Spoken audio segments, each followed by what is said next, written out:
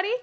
It is the end of February. Actually, it's March when this goes up. It will be March, but let's look back at February favorites. I have a little collection of random stuff, and I'm just gonna jump right into it today. So the first thing was, it was Valentine's Day during February, and my Valentine's present from Michael, which was on my wish list, it wasn't like just a random gift, is this guy. This is, it's not in a case, this is the new Kindle Paperwhite. I've been wanting one of these forever because wherever I go, I need to have a book with me. I do have the Kindle app on my iPhone, but when you sit outside, as I frequently do, especially now that the weather's getting nice, the glare off the phone or off my iPad makes it really difficult to read outside. So this guy. And what's great about the Paperwhite is that it also lights up at night. So I can keep this next to my bed, read it at night, but mostly it lives in my purse so that I just always have a book handy. It's a little easier to read on than my iPhone, and the battery on this thing lasts forever. And the two books that I read in February that I recommend, the first one was the latest in a series. The series is The Rivers of London. It's based in London. It's obviously paranormal. That's my first, I shouldn't say obviously, but that is my favorite genre. And the latest book in that series, The Hanging Tree, finally got released. It was supposed to be released here in the United States back last summer, but there were some delays with the publisher. So it was released in the United States just this month, and it was a very good book. But if you've not read the series, I highly recommend starting with the first one, which is, I think it's called The Rivers of London, but I will link the first book in the series in the description box. And then the second book that I read started out great, kind of got dragged a little in the middle, and then at the end, just everything tied together. And it's the book Big Little Lies. HBO started a little series on it just this month. I haven't seen it yet. I really wanted to read the book first. And the book itself is set in Australia. I know the TV series is set somewhere in the San Francisco Bay Area, but it's basically about the dynamics of kindergarten moms, elementary school moms, and their husbands and the kids. It's obviously a little bit hyperbole. I mean, there's a murder, but having lived through elementary school with two kids, there's definitely some kernels of truth in that book. So I highly recommend the book, and now I'm gonna go check out the TV series. That's it for books. Now let's talk about the only non-makeup or skincare item I have, and they are these earrings. How fun are they?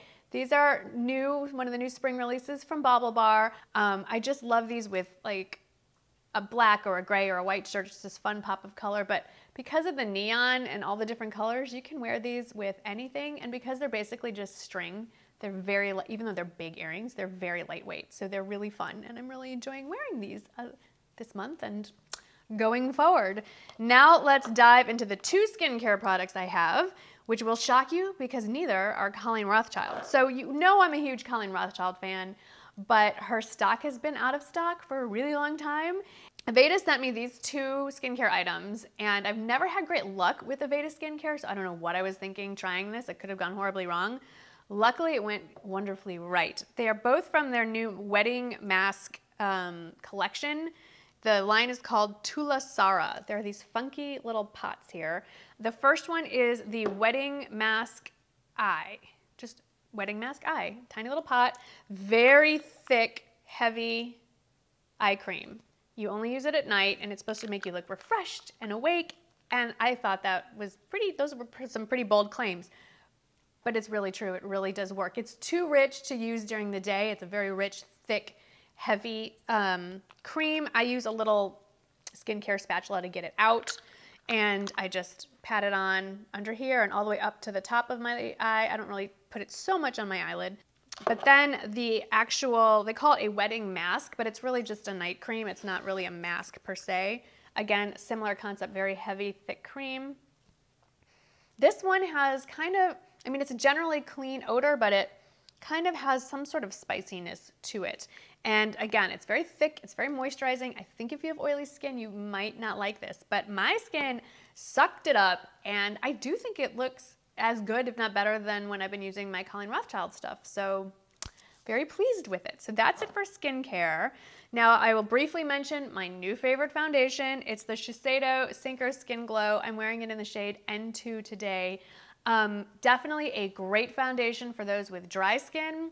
I've heard from a few people with oily skin, not so much. So if you're not sure, either grab a sample, or if you have oily skin, you might want to go with the original formula, which is just this Synchro Skin No Glow, but it's got great coverage, lasts a long time, and lately I've been adding a little pump of my IT Cosmetics CC cream with a pump of the Shiseido, which is what I did today, and there's just something magical about the IT Cosmetics CC Plus cream. It mixes with every foundation beautifully. So I like that it gives you just a little bit more of a satin finish and a little bit heavier coverage. So I like that combination together. So my new favorite. The rest of this is all makeup. I'll stick with face products. Not a big surprise that this one, the Makeup Revolution Skin Kiss, specifically in the shade Peach Kiss. This is the most amazing highlighter. Can you see? Am I lit? Do I have cheekbones today? It's just such a pretty color. There is another shade, I think it's more gold and a little lighter, but this peach is just such a universally flattering shade. It kind of warms you up and still lights you up. And I'm actually wearing it on my cheekbones and as the lid color today.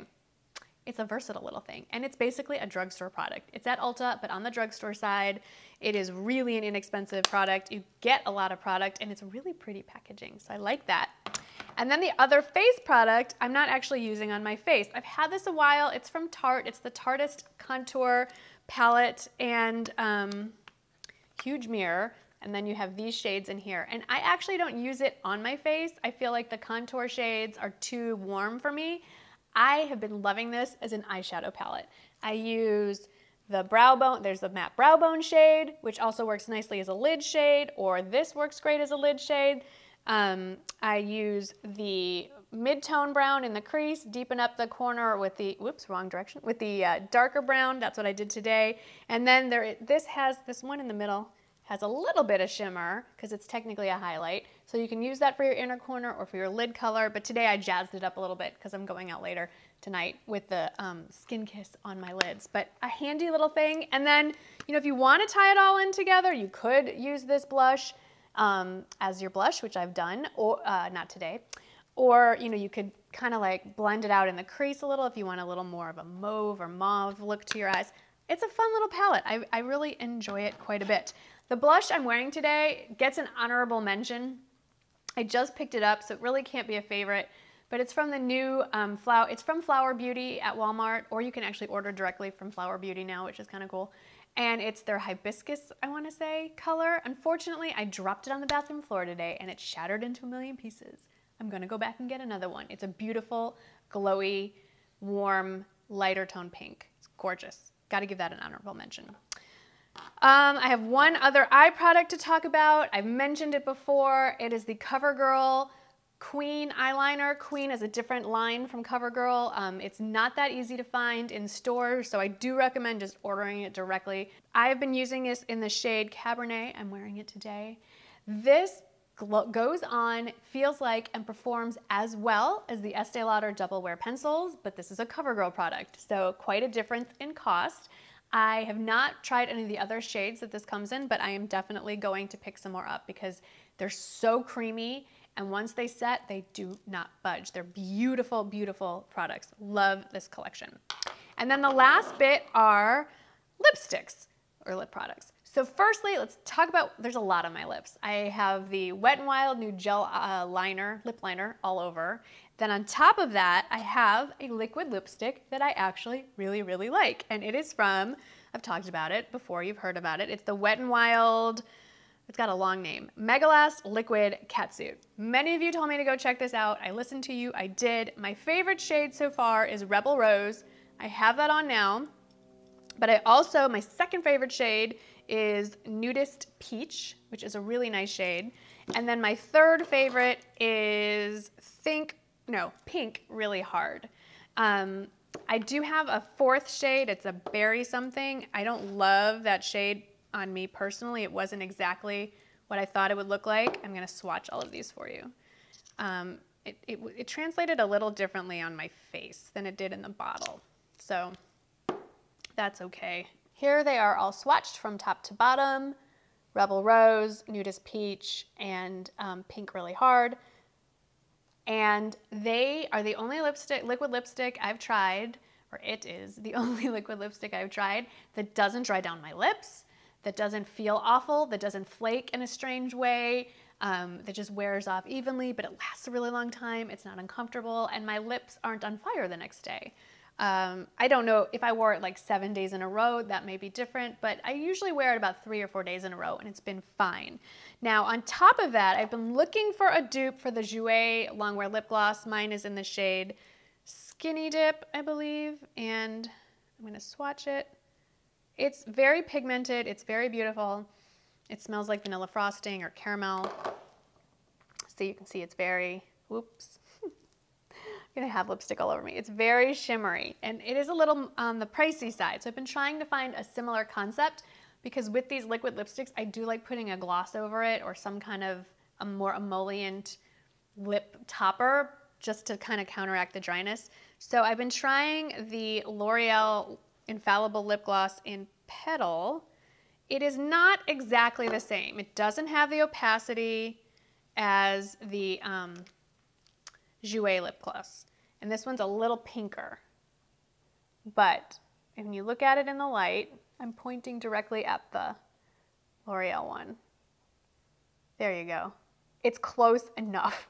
And when you put it on your lips, it actually wears a little nicer and blends a little better than the very opaque and very metallic Jouer lip gloss. So I've really been enjoying the L'Oreal Infallible, got a long name, lip gloss in Petal, and that's what I have on all over on top of that. So those were my favorites for February 20, what year is it? 17. We're into March. March 1st today is Michael's birthday. I should have led with that. Happy birthday, baby. I love you. You are now officially 3 years older than me until the end of the month. I love being married to an older man.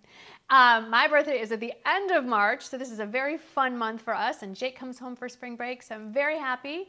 A couple of channel updates that I wanted to tell you about.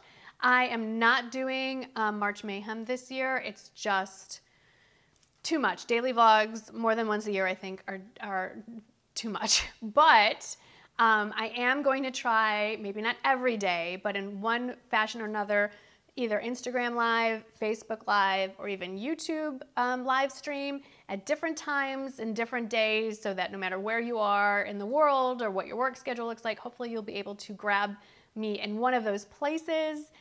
So be sure you are following me on Instagram, on Facebook. Obviously you're here on YouTube, but you should subscribe just in case. I will try very hard to give you a little bit of advance notice when possible, but for the most part, they're pretty spontaneous.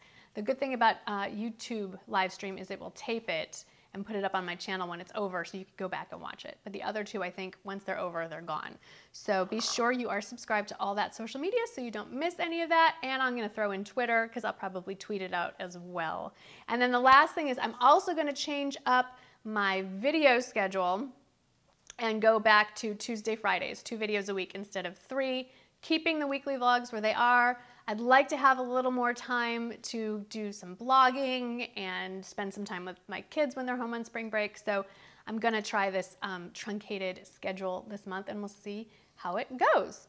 We'll just do it month by month. I'm not gonna make long-term changes. We'll just see how that goes. So anyway, I hope you had a great February. Hope March is even better. Thank you so much for watching, and I'll see you in the next video. Bye-bye.